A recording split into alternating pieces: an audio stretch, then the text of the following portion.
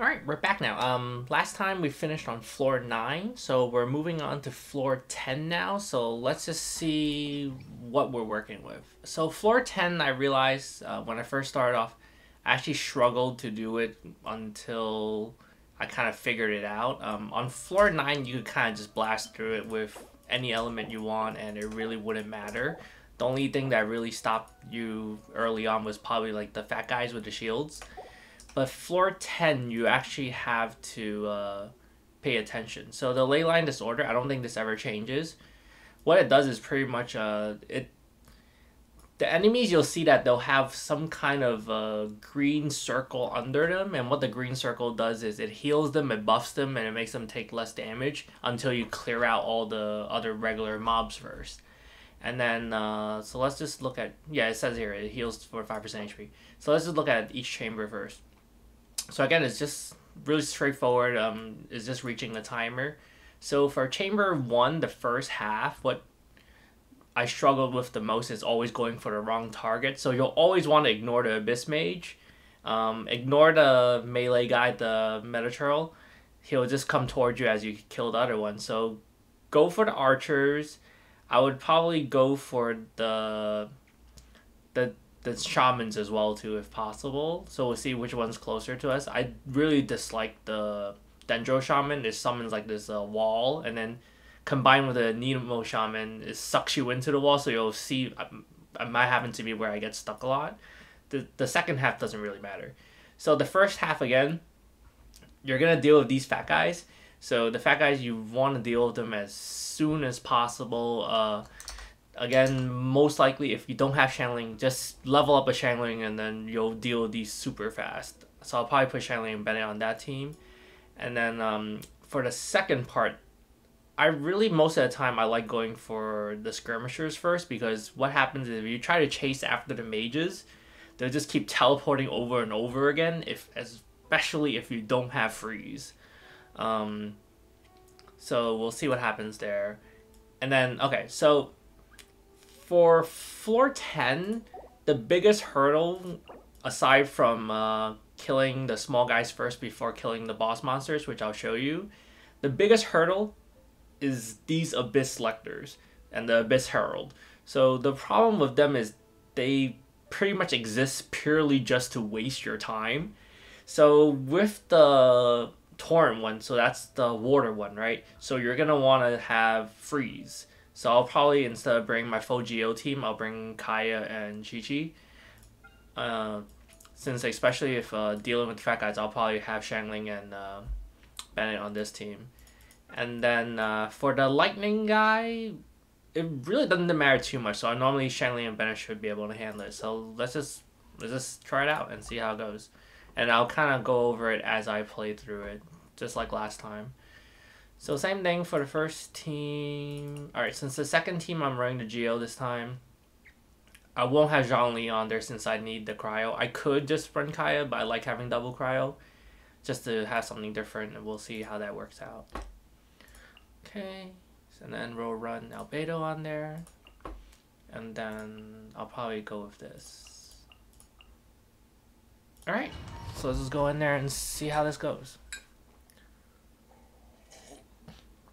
The buff does matter a lot. Normally, most of the time for the buffs in the chambers, I always choose the ones that are effective on the whole floor, especially for the first 2 chambers, so that way on the last chamber you get all these buffs. Healing, I don't really feel like I ever need it, so we'll just go Elemental Mastery. Alright, let's see. So again, you see that giant circle under that big fat Metaturl thing? So he's most likely the boss monster, and sometimes hard to pay attention to. I don't think this really changes. Most of the time it seems like the affix is the same every time. And it like, seems to be the same boss spawn every Abyss so far that I've played for the past 4 months. I will have order. So we'll clear that first. And then you see, okay, so I always ignore the guy with the shield, because it's just a waste of time to trying to break the shield when you could just be killing the other guys. So I typically go for him last, since he probably chases after you and teleports after you anyways. No time to lose. So you go for the archers. And again, if you struggle on this floor, I realize when I first started, I struggled on this floor as well too. It's most likely because you haven't ascended your characters, you haven't leveled your talents. Leveling your talents is really important, and that's pretty much a majority of your damage. So at minimum, you probably want to ascend them to 70, and then you should have an easier time on this floor. Alright, so again, always ignore the melee guys. Always ignore the melee guys because they're gonna come to you. So why chase after them if they're gonna chase after you instead? Orders received.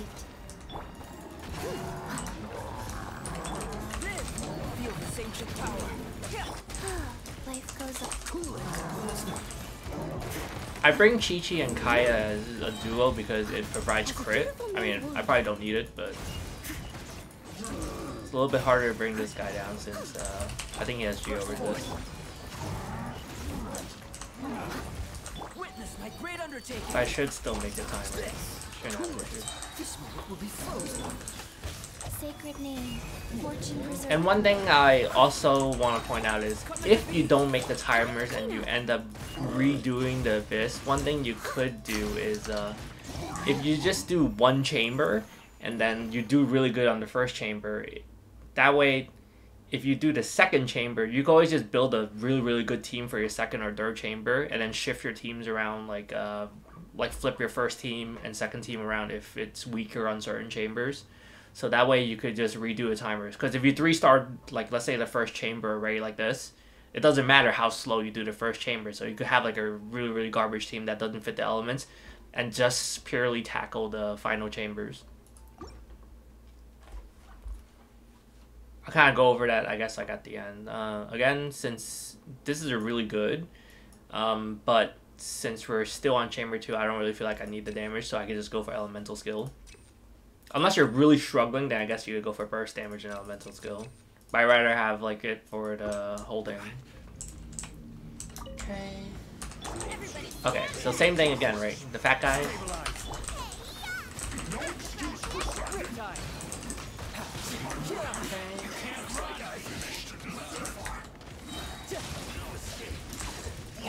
When you're first starting off, they probably won't die that fast. But again, it's because if you level your Shangling, and then you have a Xingqiu as well too, even if you don't have a Bennett, with the Vaporize, once you start gearing them up a little bit, you'll take them down super fast.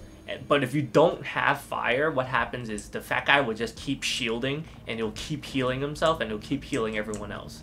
You always go for him first because he just ends up healing. Feel this ancient power.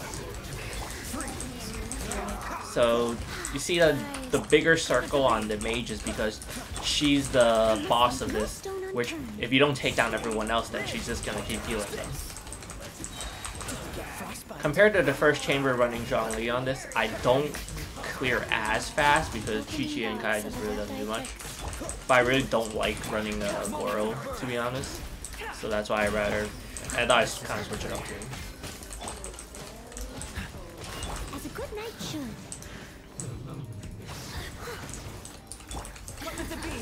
But it also kind of to show like you can kind of play whatever you want, and you're not really like stuck on playing like whatever is meta, or however, you know, forced to play certain characters. Alright, so we cleared that. So third floor, this is the Herald one. Okay, so this is the one that's really annoying. So third floor, you kind of choose whatever it is. The 25% health thing you probably never need unless you're running like without any healers at all. So we'll probably go for... we don't need defense, so we'll just go for burst damage. Alright.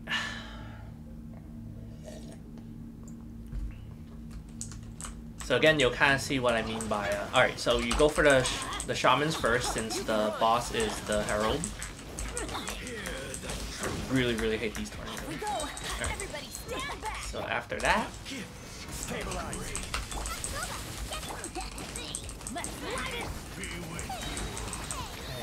But you'll kind of see what I mean by these guys just exist purely just to waste your time. So for their first health bar, they don't have any kind of, you know, anything special going on with them. But then once you get your health down, you'll see they'll generate that shield, right? So if you don't have the right elements to bring down the shield, pretty much you'll just be wailing on this guy like forever, especially if you're going like physical damage. It's just like awful. It just takes like 10 million years. So that's why I'd rather split up Zhongli from the Pure Geo team. Because when I run Pure Geo against the Water Herald, it just takes forever to take down the shield. Again, same setup. Take down the shaman, the shamans first. Orders received. Because if you don't take down the shamans, they actually like cast a bunch of stuff, and I think they heal as well too. Coming to be. Witness my great under. So before he has the shield, it's not too big of a deal, and I could just take him down. He takes the full damage, but so you'll see him cast the shield here. If you don't freeze him, you literally do no damage at all. It just takes forever.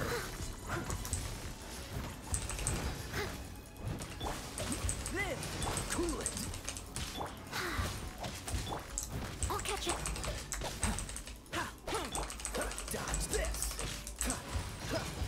Opening box of Adepti tricks.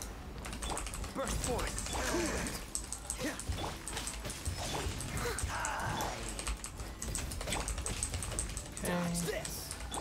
Yeah, you'll kind of see like, you know, this is taking a while, but since you finished if you finish the previous floor fast enough, then this doesn't really matter too much. So having a really good team on one of your teams kind of gives you a little bit more leeway. Alright, so we're done with floor 10, so that's kind of the end of this one, and then we'll continue on to floor 11 with the next one.